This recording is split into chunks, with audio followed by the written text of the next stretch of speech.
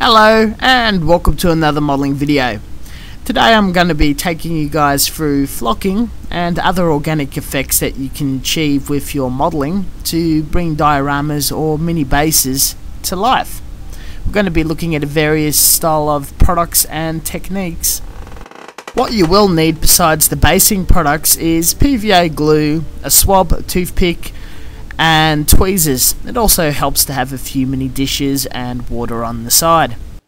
With these on hand, you're able to be creative across any scale or style of modelling you desire. Quick trip to your local hobby store, one that particularly specialises in wargaming and or model railway. Check out both. You'll find a lot of interesting products you may not have heard before. One that's unusual is long grass. This is as simple as pinch, trim, dipping glue and shove on the base, but I'm going to be a bit more secure about it. Not too sure if PVA glue will hold it down. I bound the bunches in masking tape and then reinforced the base of it with super glue, which proved to be quite successful. I made a special mix which I'll explain later of PVA glue and water and doused the base with it. I had a lot of spare trimmings or offcuts of the grass, so I sprinkled this all over the base representing fallen grass and wiped up the remaining watered down super PVA glue with a tissue. If you buy a quality PVA glue, they will dry clear, and especially when you water them down, after several hours there'll be no evidence of it being there beforehand. Fallen grass is a really effective technique behind vehicles or where figures are walking, so definitely have a play. With your bunches of grass, you'll either make a hole in your diorama, or your diorama will be quite cluttered and you'll be able to hide them in nooks and crannies. You're also able to hide the base of the grass behind flock or paint. It's easy as dabbing a surface area with PVA glue from your cotton swab, placing your bunch and allowing it to dry for at least a day before handling. After drying, you're able to spread out the grass and stiffen them at the base with watered down PVA glue and style it however you like to give it as most realistic field effect possible. Sometimes slightly stylized scarred battlefield areas also look pretty good. Have a lot of fun with it. Flock is a coloured spongy material that comes in all shapes, sizes, colours and consistency. You can get them quite chunky or very fine. You're able to use them in appropriate situations according to scale, atmosphere or environment. It's best to try to, if you're doing something of a higher scale, use a lot of a finer turf, where if you're doing something quite big like a 35th or 12th scale figure, you're able to afford to use stuff that's quite chunky and even construct bushes or trees.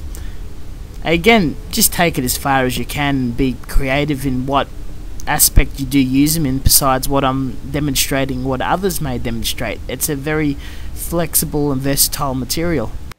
Again, cover the surface area of your terrain that you would like to flock on with PVA glue. Use straight PVA glue with a cotton swab. Basing is quite effective either if you have the entire surface area covered in flock, or a mixture of barren areas where you paint a soil or sandy texture on. Using the chunkiest consistency first if you're using multiple colours or your own mix. Place that down with your tweezers in a scattered location where it's partly flock and partly PVA glue. Underwear model. Because flock is quite expensive, you'll want to use an underlay, and once you finish shaking the excess off, fold it in half and put it back in your tray, not to cross-contaminate your flock unless you're doing it intentionally. Straight off the bat, you can go to your second colour, which should always be a finer consistency, and repeat the same process until you cover all the PVA glue area unless you're moving on to a third colour. Use your finger to pat it down or remove any flock from certain detail or rearrange, and then empty your underlay again. Now making a 1 part PVA glue to 3 part water or half-half, we're going to mix this thoroughly. Best thing about PVA glue, it's water soluble, and soak up the flocking area with this mixture. The advantage to this little extra is you're going to stiffen your flock and it's not going to be falling off your base later on, since it's only being stuck from below, but it's not going to be as fluffy as you've seen presented in front of you. Plus, don't fear, the milky colour will dry to clear if you're using a quality PVA glue.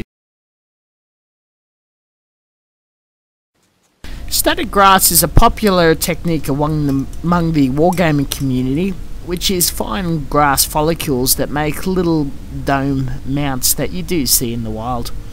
It's quite easy as making a little mound of PVA glue using a cotton bud, picking up a ball of the static grass with the tweezers and placing it on top. Unfortunately, they do shag or shake off over time, leaving follicles of static grass everywhere on your clothes and the base itself, so it's quite handy to use the watered down PVA glue effect on this as well. You're also able to make fallen grass across your diorama or on things like tank tracks or muddy boots of soldiers. Another fun product to play with. Snow's another wonderful effect that one can achieve with flock. It's of a very fine consistency to the point of a light powder, and it's absolutely white. You can mix some black powder or pigment to it to create interesting effects.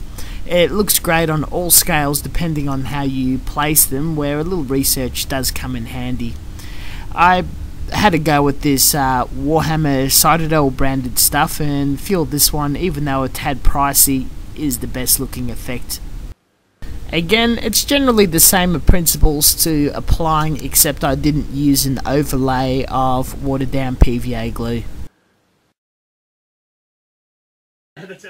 In conclusion, working with flocks, basing and building terrains and dioramas is a heap of fun and is one of the easiest and most fun parts of the hobby. You can almost do no wrong, as long as you do your research in the scale you're working with and trying to make a effect that's as realistic or as something to scale walking around in that environment.